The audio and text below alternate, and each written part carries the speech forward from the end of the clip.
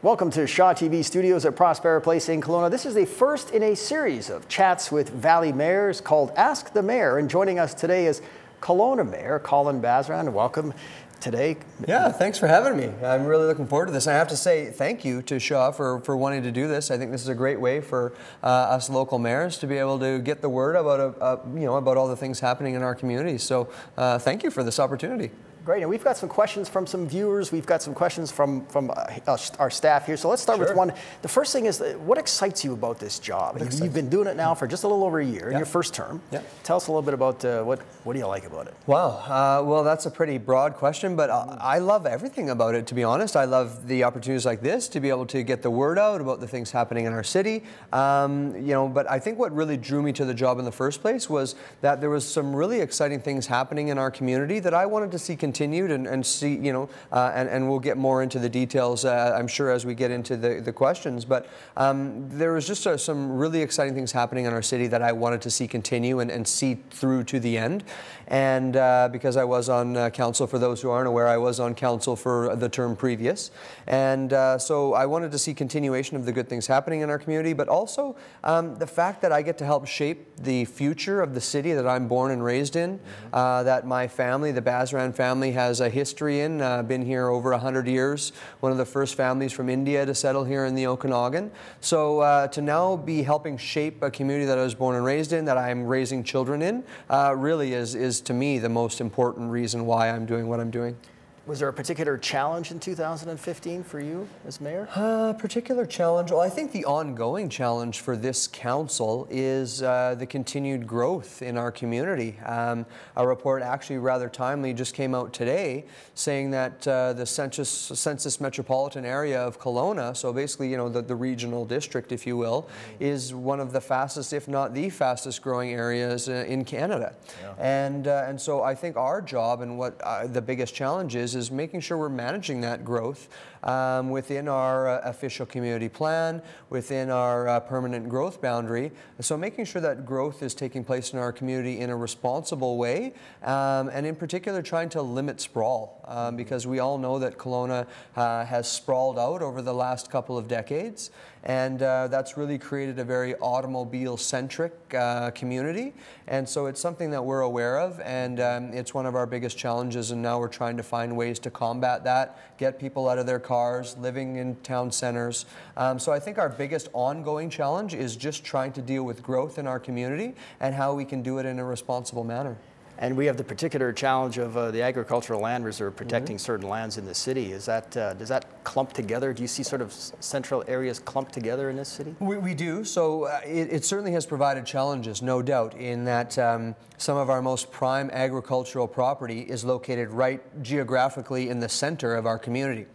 So it's created some challenges, and I think it's part of the reason why we've seen, sprawl develop. But I think it's also a unique challenge, or it's a benefit as well, because we do have beautiful agricultural properties right in the middle of our community. So it's also part of the appeal why people want to be in Kelowna, and I know that this council certainly wants to protect agricultural land while making sure, though, that again we manage growth. So you're going to start to see more cluster developments where we encourage or what we call mixed-use development. Yeah. And where we're really trying to encourage mixed-use development is in our town centers, where services are already located, like transit, like amenities. And what we need now is different types of housing in those town centers, because for the longest time in our community, the choice when it comes to, particularly for young families, that's really where we've seen the uptake of sprawl, is because people need the space to raise families. And traditionally in our community, it's either been a two-bedroom condo, which you can't raise a family in, or a home in suburbia. And so what we are really trying to do is work with the development community to come up with more diverse housing options so that you can raise a family in a town center. Maybe that's a townhouse now. Maybe it's a duplex. So it's something that allows the space, but also the opportunity to stay in a town center, so that then you can walk, ride your bike to work. You can walk and use city facilities or parks, and again, it limits or certainly doesn't then push everybody out to the suburban neighborhoods. Yeah. Now we know that we'll still have to create single-family houses, because not everybody will want to live in a townhouse or a condo, and I can appreciate that. Yeah. But giving people more choice, I think you'll see people want to stay where they can do the healthy things like walk, ride their bikes, closer to where they work and where they, want to recreate. So, do you have a certain location for that? So we have a number of, we have a number of different areas. I mean, we have 5 town centers, so downtown being one of them. Yeah. And of course, we're seeing a lot of growth in our downtown right now, which we're quite excited about. So then we have the South Pandosy neighborhood. That's another town center in our community. Then we have what we call Midtown, which would include sort of your Landmark Square, and then your Orchard Park type area. Then we have the Capri, of course, and we've just and I think we're going to talk about it a little bit later. The Capri Center. And then Rutland as well, as a town center. And then of course we have our suburban neighborhoods too, where we're trying to encourage mixed use. So you're seeing more shopping center type development in places like Glenmore. You'll see some more in the Upper Mission, because what that then does is, instead of people having to drive into town to go shopping, to get their prescription drugs, whatever the case may be, they can now do that within their neighborhood, hopefully using their 2 feet or a bike, as opposed to their car. So we're trying to increase mixed use in all of our neighborhoods. And we'll get more into land use and the economy a little bit later on. And let's just talk a little bit more about your personal evolving as a mayor. And what's it been like in that first year? It's been a crazy year. It's flown by. I can't believe how quickly it's gone. So it's definitely been one of the fastest years of my life. How am I trying to evolve as a mayor? I think... Is it learning on the job? Oh, it definitely is learning on the job, absolutely. And when I ran for mayor, I certainly didn't run on the premise that I have all the answers for all the things that are maybe, that people aren't happy with in our community. Yeah. So I'm certainly learning. In terms of how I'm evolving, I started with 8 new teammates, my counselors, so getting to know them personally and know how they react, the things they're passionate about. So just getting to know my council, I think, is important, and so that's certainly how I've evolved, because obviously they're all different personalities, and how you interact with the 8 of them differs. Mm-hmm. So I think I'm evolving in that capacity, how I deal with my council, how I deal with and interact with the city staff, and then also how I interact with the public. That's been probably the biggest where I've seen the most growth is just trying to because I'm in a position where everybody rightly, and I thank them for it, want to share their opinions, but sometimes people do it a little bit more abrasively than others will. Sure. And so just how I react, and I've certainly become more patient, and a lot.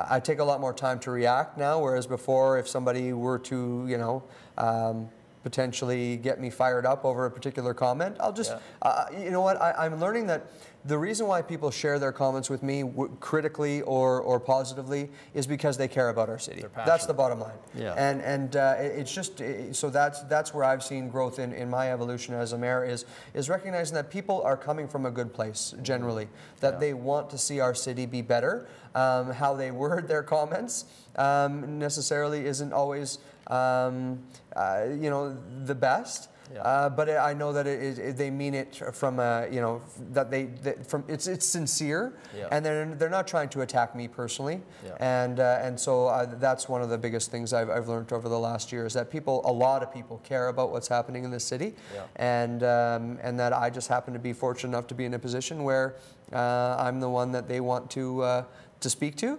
And I think it's great, and again, why I think a show like this is so important, because it helps me get my message out that we do care about what our residents have to say, and we're doing our best to try and make Kelowna a great city for everybody.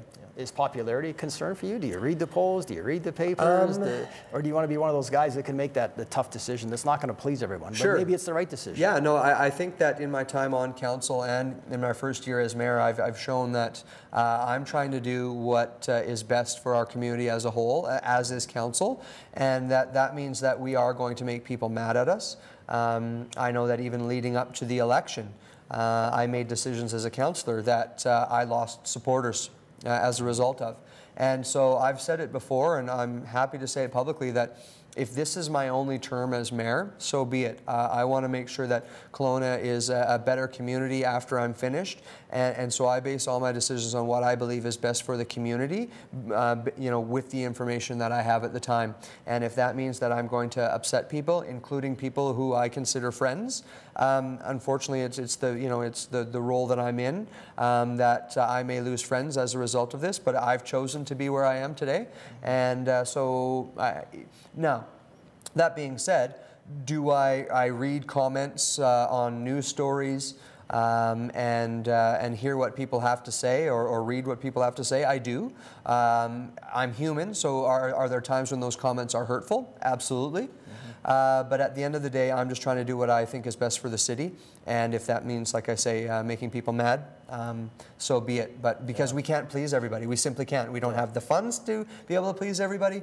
And we certainly, with so many diverse opinions and ideas out there, we just can't incorporate all of them or plan a city trying to please everybody. We have to do the best we can. And unfortunately, not everyone's going to be happy. All right, we'll take a short break, and coming up later on, we'll get the mayor's reaction to a citizen survey, talk a little bit about transportation, and of course, the economy.